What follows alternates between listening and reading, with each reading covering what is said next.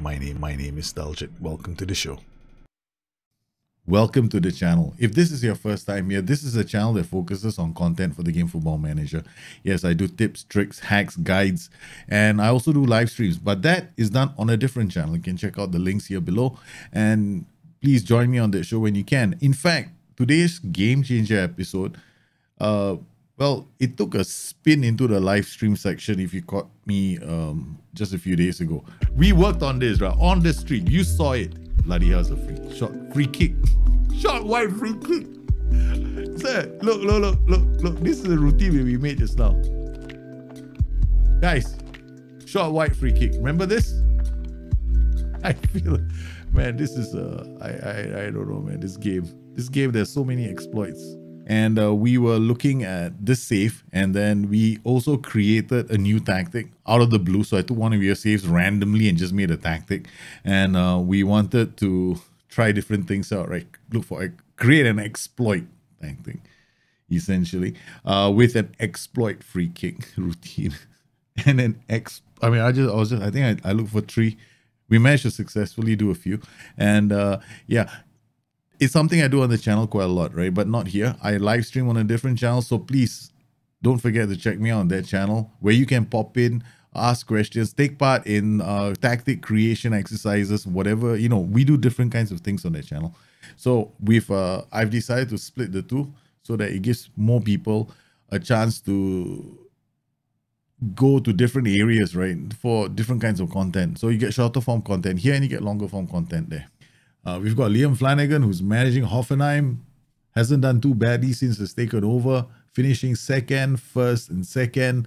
Fifth, he's in the European Champions League. And he's got some interesting players at his club. So you got Eduardo Camavinga and Andrea Bellotti. Immediately, I'm thinking to myself, finances. We need to take a look at your finances next. For any long-term success in Football Manager, you got to become a master at playing the financial game. First thing we're going to do is take a look at the overall balance. Now, while 127 million seems to look pretty good, it's a very slow, creepy balance. Like it's not moving very high. You're generally looking at about 40 million most of the time, around 40 million for your balance. And then, you know, you go out there, you try and buy and sell players, but profit and loss for last season was 11 million. When I'm looking at the projections, profit and loss is not looking very good, right? Your balance doesn't look very good. So in the long run, you want to increase your income revenue streams. Your TV revenue alone from last season was only about 8 million. Players sold about 53 million, right? So you're not going to make a lot of money. Look at the season tickets, £6 million a year, right? Even if you were to double your stadium size, you're looking at 12 million. Still not a lot, right? Merchandising is not too bad, but in the long run, you're gonna have to make more money.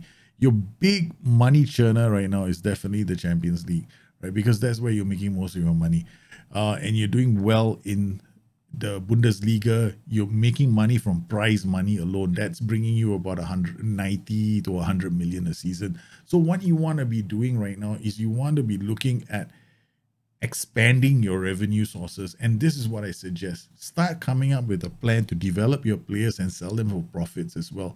So you're looking at youth players and you're looking to develop these players and put them on the market with percentage of next sale clauses. Your aggressive transfer history in the last couple of seasons did you a world of good to push you up the table and get you into the Champions League.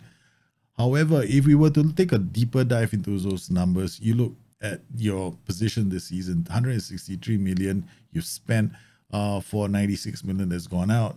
And then as we go through the last few seasons, the story is about the same. You are spending more money bringing players in than you are recovering. Now it's time for us to take a look at other aspects of your save. Just from the first page alone, I can see that you've delegated training and you've delegated scouting to your staff. Now, while that's not a bad idea in some cases, but sometimes when you want to maximize the value you get from the game, there are times when we have to take some control over certain areas of the game. You've got a very large recruitment team. There are 21 scouts in your club. You've got some pretty good staff. And we're taking a look at some of the reports that have been coming in. Well, the players, notice one thing, 118-year-old. Most of the other players, the values are pretty high. So how are you going to start making money if you've got to pay, say, 37.5 million for Jerome Anguene?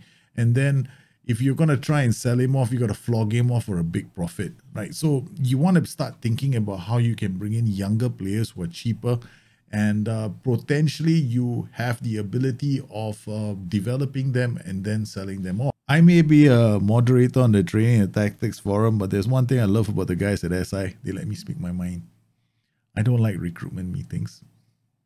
No, I don't.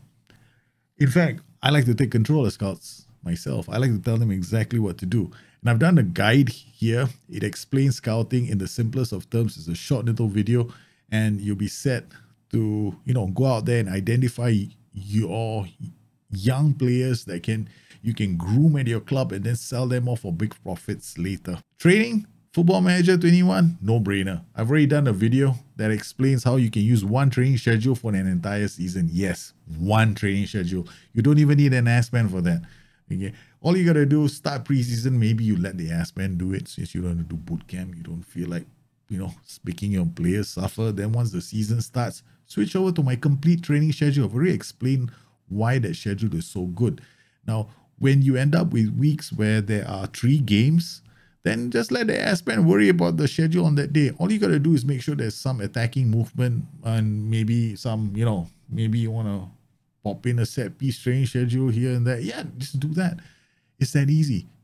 So why are you handing all these off to the assistant manager? Let's do a really simple, quick, dirty scouting guide. Step 1, we take over scouting. Step 2, we use 16 of these scouts. We'll keep the rest on standby. Step 3, we're going to choose countries that we want to go to. Now, this is a personal preference of yours. I've done a guide on this on the Discord channel, so you guys should be able to find that. And what you want to do is you want to isolate those countries. Now, take your scouts, leave them on an ongoing basis in all these countries, right? The longer they are there, the better it will be for your scouts, because they will give you those reports a lot more faster than a new scout going to a country that he's never been to. Here's an example of a filter. What you're going to do is we're going to add the countries here. You can choose whatever countries you want. I've picked one for you. It's Turkey. Then we're going to set the filters up for attributes: 10 natural fitness, 10 determination. Natural fitness is important because you don't want players with low natural fitness. Takes a hell of a long time for it to develop, and players with low natural fitness don't last more than 45 minutes. Then age is between 15 to 19, or you could do it like at least 19 or at most 19. And then scouting potential ability should be very good. Now, scouting pool, ongoing duration, and then all you got to do is start the assignment. Now, do the same thing for as many different countries as you can possibly think of. You want to send your players to, you can also do it on a regional basis as well. Next, we're going to take a look at training. First stop, your staff. Looking at your staff assignments, I'm a bit concerned. Basically, this entire area is 2.5 or lower. So what we're going to do is we're going to ask the assistant to reassign them all slightly better now with, at least possession, tactical and technical. We've got 3 stars there. But this tells me that we need to do something here.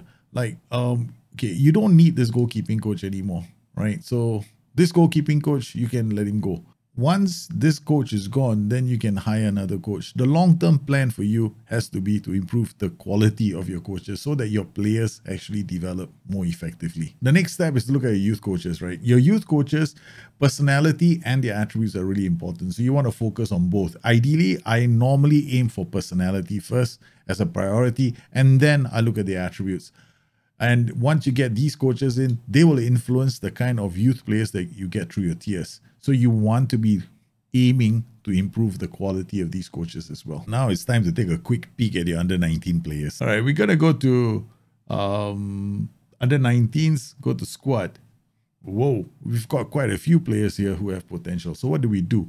Now, the easiest way of doing this is to just think of your main tactic. Now, you tend to stay on one tactic for the whole season. So this makes things a lot easier.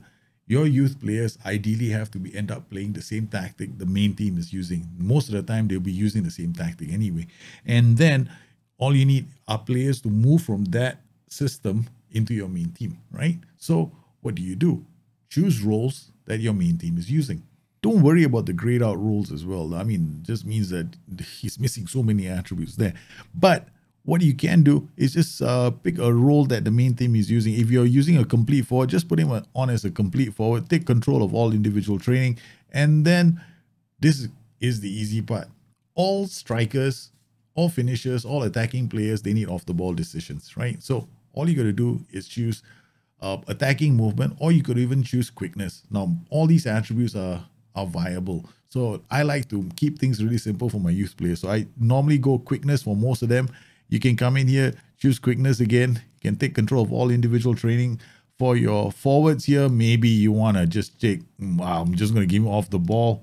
Then for your defender over here, we've got a defender. We can give him defensive positioning. And if this is the first time you're doing this, limit it to maybe about 10 players. Then pick the players that are really important, like this player, and create a note for him. Maybe you want to command K and then create a note for him and say, track the boy. And what will happen then is he pops up with a nice little yellow dot above his head. So you can start tracking the players that you want to see end up playing in the first team. When it comes to mentoring, it's really straightforward. Make sure that the right players are in the right groups, right? You don't want a defender being in the attackers unit, because the defending unit and the attacking unit are separate. So if I look quickly through this, you got defenders here, you got a defender here, and you've got a defender here. That's not too bad. And then we've got a attacking unit player here. We got another attacking unit player here. We got Eduardo Camavinga here. All right, so what we want to do is check out the unit. Making sure Eduardo Camavinga is in the wrong unit. See this? He's in the defending unit. So if you want him to be mentoring that group, he's got to move into this unit. So you drag him across to this unit. Now what this means, and this is a reason why I like my complete training schedule. It's very balanced. It means that you can be moving players between units and it doesn't affect their training. This is the reason why you want to control training and set their roles to follow the tactic. That way, you kill two birds with one stone. Your training, you don't have to worry about moving a player from one unit to another unit, because all you're doing that for is for mentoring. And their attributes will develop effectively and saves you one headache in the game. The next thing you want to be careful of, A, you don't want groups to be too big. B, you want to be careful to make sure that good personalities don't get turned by a few bad apples in the group. And this is one such group. Mr. Dennis Geiger, he's lighthearted. This group is not having any effect on him. Instead, he's going to be influencing players in this group. Then we've got Aaron Hickey, who's got an average effect on the group, and he's also being influenced by other personalities in this group. So you want to be very careful of placing some of these players. I, for one, would take Dennis Geiger out, because, you know, he's just going to turn a few players with his light-hearted jokes.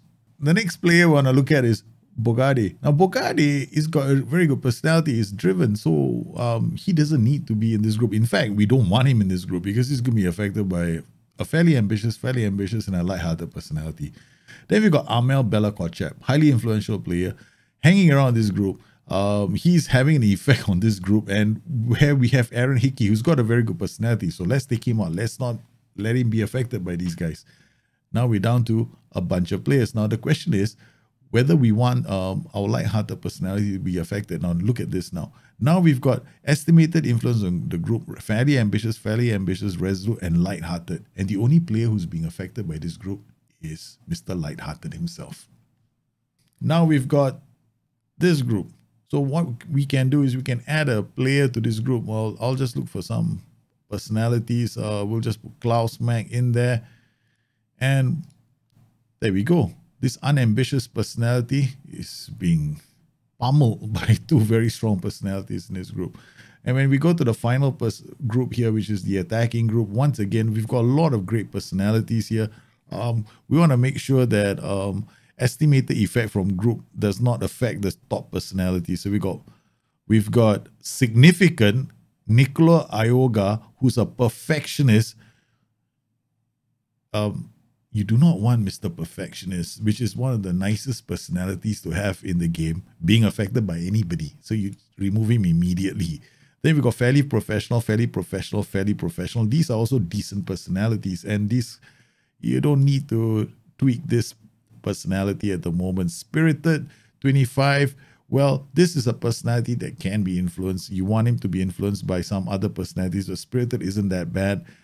Ambitious, yes, this is definitely a player that we want to see being a mentored, but the estimated effect from this group on him is none, so we might as well take him out. Then we've got Mr. None and None here, resolute and fairly professional. So these become your mentors, and they're mentoring a spirited and fairly professional. So essentially, what we have is a group waiting for youngsters to go in. So all we got to do is come in here. We've got Mr. Low Self-Belief here. We'll add him. And voila, we got Mr. Low Self-Belief, who now is going to be influenced by a lot of fantastic personalities walking around him. And that's all we have to do to improve mentoring. And you can add other players who have got a problem with, confidence. We've got another player here, Mihai Flore. We've got we can add him here. And he has, he loves being in this group. He has a significant influence that this bunch of mentors are going to have on him. So this is one way we can tweak your mentoring groups. Well, and we haven't even gotten to tactics yet, so please keep those middle fingers down. I gotta admit, there's something about your tactic that made me sit up and take notice. And it's got to do with your love of roaming players smack dab in the center. You've got 2 roaming players here, 2 Mazalas, which is unique. And you've got 3 roaming players here. Now, a lot of people out there are just going to go, oh no, these kind of tactics don't work. I'm the kind of guy that goes, well, if it's worked for you this far, I've got to take a look at some of your highlights. Your lineup against Schalke, you beat them 3-0. I've gone out to highlight the 3 roles here, Tonali, Zarate, and Kamavinga, because all I want to do is watch them move. And you can see Kamavinga is moving forward. The players are roaming quite well. They're still holding most of the positions correctly. Zarate doesn't move there now. He starts to move wider because that's what his role is expected to do. Then Kamavinga is here. The players are roaming very nicely and keeping their movement really solid. What I do expect from this system is because of that movement that you're generating, you might struggle against teams that are really fast. And against Liverpool, well, Liverpool created a lot of good chances against you and you struggled in this match. In fact, you lost by a narrow margin 1-0, but the XG alone tells me that there's more to this story. While roaming roles are nice, as you can see, the middle is kind of weakened. There's a lot of focus play going on the left side of the pitch as you try to build up the play. But if you lose the ball, you allow space to be exploited by the opposition. So these roaming roles may have been great in the Bundesliga against a lot of other teams, but against Champions League teams who have got lots of potential to give you issues, you may need to consider trying to shore up the center of your midfield. The 4-3-3 is still a bit vulnerable. You have struggled in a few of your matches, so it suggests that maybe a small tweak to the system. We want to maintain that beautiful movement that you've generated, but give you some options when you need to, play a tighter game. Your 4-2-3-1 is also a very entertaining system. Plenty of movement in the tactic with the Mazalas going wide, and then once again, leaving the center open occasionally for some teams. And I think you found out in the Champions League how expensive that could be when you lost to Chelsea in the final. You got all the way to the final and came up against a Chelsea side that was also playing a 4-2-3-1, but that porous center gave the game away. This tactic that you use, no amount of great players is going to make it any better. Okay, we're going to highlight the 2 roles in the middle. These are the 2 roles. Whenever you go through any kind of a transition, you want to spend time looking at how your players defend. Now, notice this is the wing back. It's pushed forward pretty early in the transition. These players are pretty close to your lines, and it's going to be fairly easy for them to break past. The number of passing options they have are very good. Your players are positioned very high up. Any kind of a ball that makes this guy, if this player can hold up the ball, that's it. you're going to have players running through your lines looking to create chances. And that we go. The wing back comes forward. You got the players now running into the gap, which is over here. Both your central midfielders are woefully trying to catch up, but notice where he's ended up, right? You've got players now all sitting between the channels, and this opens your side up to really poor defensive play. And there we go. The first goal. You know something is very, very wrong with the tactic when you're looking at your own transitions. Here, your goalkeeper has the ball. He's going to try and play it out. He plays it out, gets intercepted, and check out where your defense is versus the attack. Immediately, they get a golden goal. This is a goal that required absolutely no effort from the opposition, and they're 2 up. So just looking at these 2 highlights alone tell me that there's something seriously wrong with the tactic, and that this kind of a tactic, while it's okay, it's probably going to score you lots of goals against average opposition. But once you meet the top guys, the top dogs, you're done. So both tactics need some work. They are okay against most of the opposition that you might face. I mean, the creativity, the movement off the ball, yeah, it looks good. But the 4-2-3-1 is a lot more weaker than the 4-3-3. So what I'm going to do in preseason is come up with 2 tactics for you. A 4-2-3-1 and a 4-3-3 that you can use for your team that's already built for it. By now, you probably noticed something's changed during the course of the show, right? Okay, we're off to take a look at how I performed in some of the games I played. We played quite a few. I'm going to skip over the matches where I used that iteration, that asymmetric white target man exploiting tactic, and focus in on the 2 tactics that Liam wants to use in his save, the 4-2-3-1 and the 4-3-3. I am pretty happy with how we've done. We've kept the system relatively solid, scored a fair few goals, beating Wolfsburg by 3-2. It was an interesting match because we fell behind by 2-0. And at that point, you might be wondering, do I have to make a tactical change? But honestly, from the get-go, we were doing quite well. We were very unfortunate to concede 2 really soft goals. At this point in time, the XG was less than 1 for the opposition. It was something like 0.4. So they were very, very lucky to, have taken a 2-goal lead. Our XG was well past the 1.5 mark at this point when we conceded 2 goals. So I decided to stick to our guns, stay to our system. All I did was substitute 2 players during the course of the game, and lo and behold, we came back from 2 down to win this match 3-2. Our next match, a 2-1 win over Bayer Leverkusen. A player that I was impressed by was a youngster I put into midfield in our 4-2-3-1, Nicolo Ioga. Our 2-0 win over Werder Bremen, well, this was a one-sided affair. Werder Bremen had nothing to offer for 90 minutes of that game. We comfortably won this game by 2-0.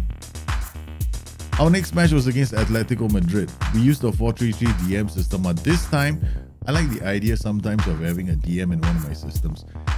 This allows me to be a bit more defensive against most teams, especially if they are playing like a flat 4 in midfield or even 3 players in midfield. This gives us a chance to actually use the 2 central midfielders to man-mark specific targets, which is what we did against Atletico Madrid. We kept them at bay. Even though it was a tough game for us, we managed to walk away with a 1-1 away draw.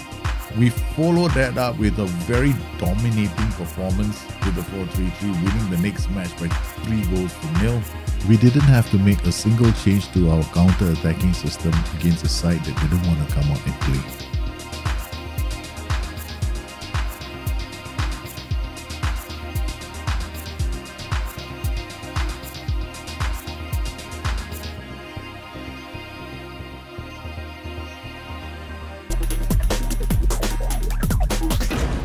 I'm pretty happy with the way we performed. This is the 4-2-3-1 that we're using now. One thing I want to reiterate, the width, attacking width can be changed during games, right? So if you want to maintain possession, control matches, you can always drop your attacking width. to a narrow standard setting. And then if you want to punch and you want to stretch teams, you can definitely do it with a wider setting. I believe that dribble less is definitely the way to go because you've got so many attacking duties in the final third. So you don't want to be asking any of these players to carry the ball too long. Then it becomes a one-on-one situation for against most teams, and that's something that we want to avoid. My preferred midfield combination is actually Tonali and this youngster called Nicolo Ioga. The only reason why I like him is because he has so much going for him that he is definitely going to be a player that can stand out in the future. In front, I'm always starting with Robert Skoff because of his free kick ability. Now, in terms of the PIs for this tactic, now, I noticed that you have, in some of your tactics, you have player swapping. I wouldn't recommend this for this tactic.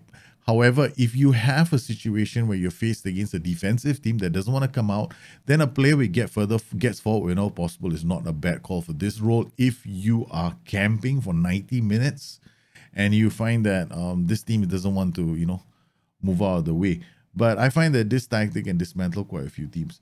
Now, this covering defender is pretty much mandatory because we might have a situation where we could lose a bit of control on the left flank with DLP on support who holds this position, which leaves us with this relatively stable backline.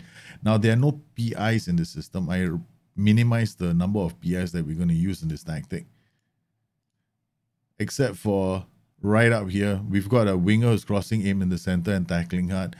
We've got one guy here marking a specific position. Most of the time, if I'm going to mark a specific position with this player, it's always going to be the DM.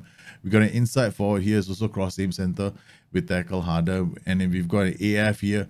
All right, so let's take a quick look at the tactic. Now, the TIs are pretty self-explanatory. The TIs have now. It's time out to take a look at the 4-2-3-1 that I've designed for you. Now, it's pretty straightforward. We want to maintain, I want to maintain most of the other tactic, but I want to keep a more solid center. So we've got a whole position here, and we've got a roaming playmaker here.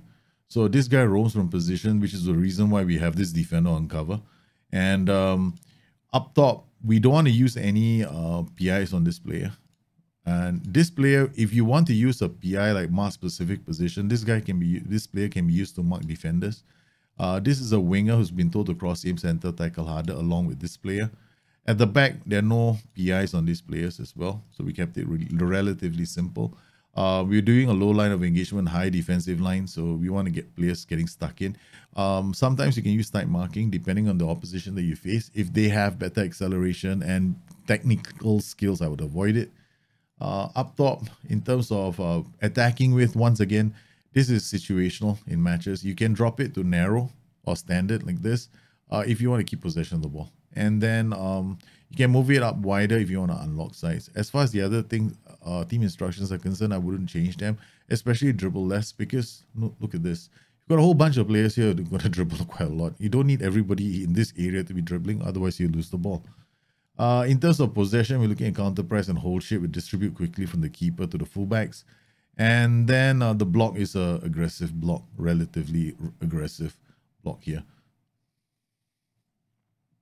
The 4-3-3, this tactic can be played on balance, cautious, or positive. Now, it's meant to be a relatively compact tactic. Looking at the line of engagement, you've got lower line of engagement, standard defensive line where they use tighter marking, get stuck in, and pressing urgency of more urgent. The idea here is for the players to drop into a compact block so that they can snap teams and hit them on the break, which is the reason why this guy is roaming as a complete forward. There are no PIs to speak of that are significant for this player. Now, here, for both these players, ideally you want to have cross aim to the far post on this fullback because you have an inside forward attacking the space. Now, on the left flank, we didn't put a cross aim instruction because this player is going to be hanging about most of the time. He's going to try and help you build up players. The fullbacks go surging past him. There's an underlap right, which is aiming to get passes into these two players here from any one of these players, like maybe the fullback on attack or the inverted winger.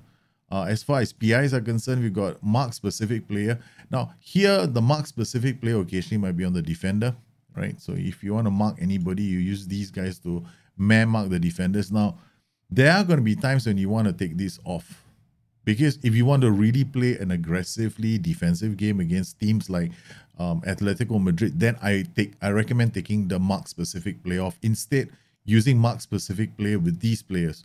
So these players are the ones that are marking the central defenders and removing them as options, because don't forget, you have some very good defenders. Not him. There's another defender here that's got jumping ratio about 18.